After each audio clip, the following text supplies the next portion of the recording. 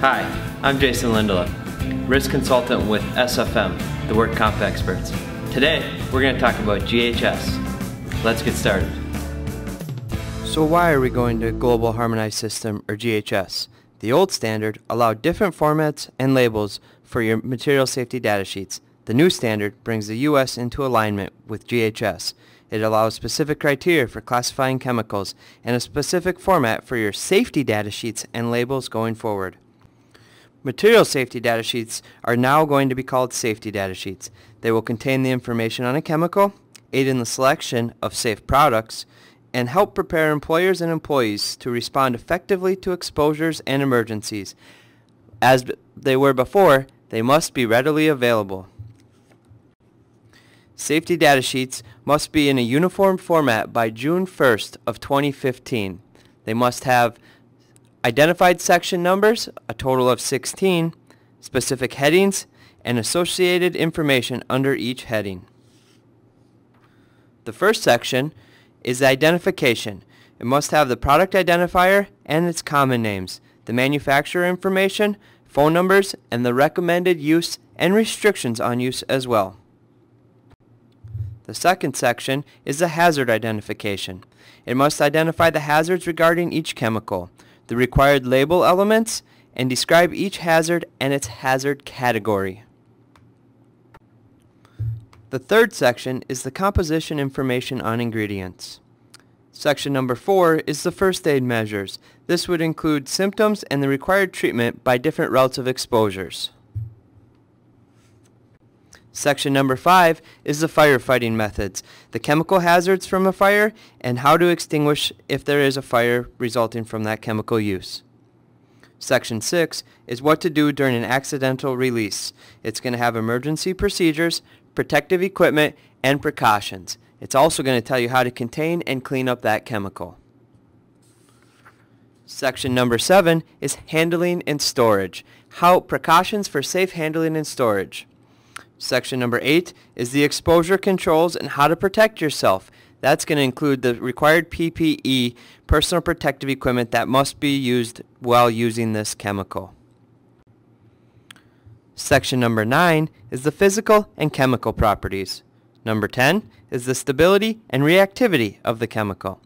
Section 11 is the toxicological information. That's going to include the routes of exposure, the acute and chronic effects and symptoms, and the measures of toxicity.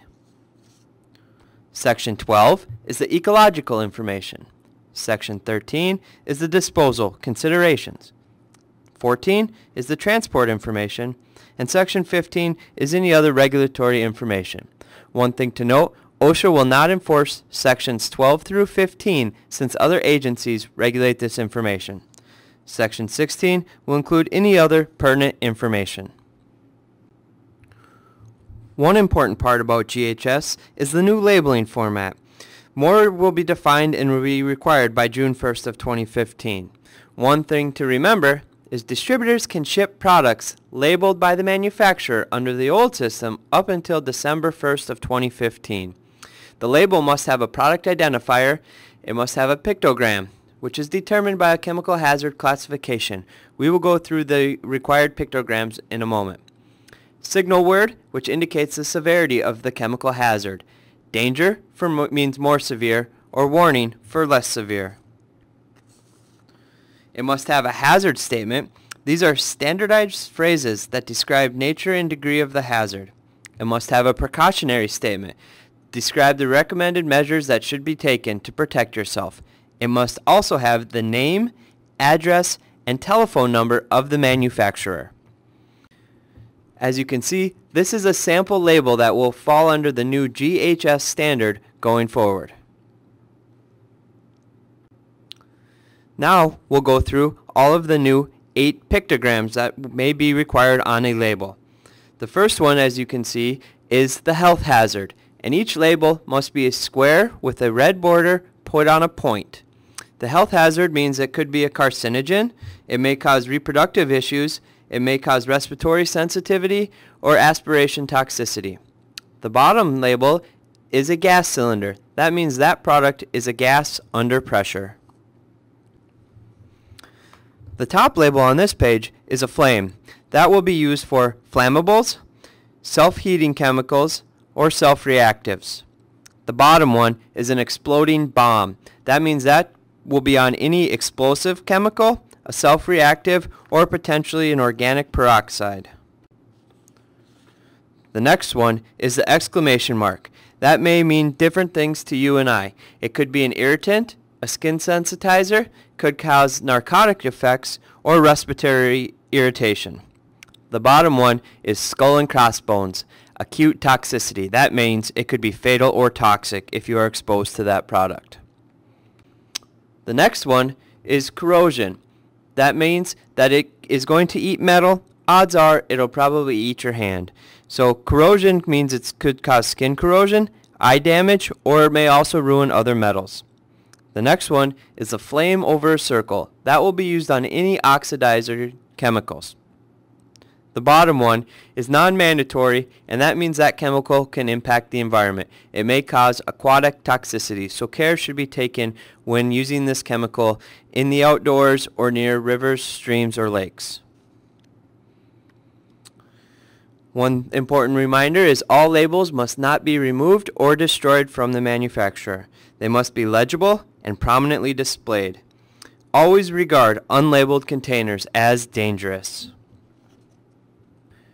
Many times, chemicals are moved into portable or second containers, and those must also be labeled. They must be labeled with the original manufacturer label or have the product identifier and physical and health hazardous warnings. The label can include words, pictures, or symbols that provide information on the hazards of that chemical. The NFPA Diamond or HMIS labels are common. The NFPA Diamond is shown on the screen. It has a blue square, which impacts your health. The red is how flammable that chemical is, and the yellow is how reactive it is. It will also has a special hazard information section located in the white square. The Hazardous Materials Identification System, or HMIS, is shown on the screen as well. It has the same color as the NFPA Diamond, just in a different format.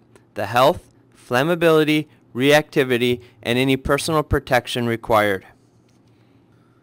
One thing to remember, that the GHS classifications versus the NFPA or HMIS ratings are a little bit different.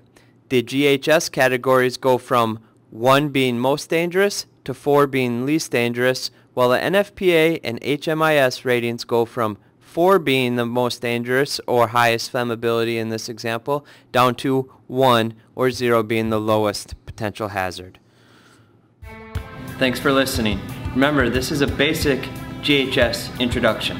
Now you want to take it a step further and talk about your site-specific requirements. For more basic information on GHS, winter slips and falls, or stretching, please visit our website, sfmic.com. Thanks.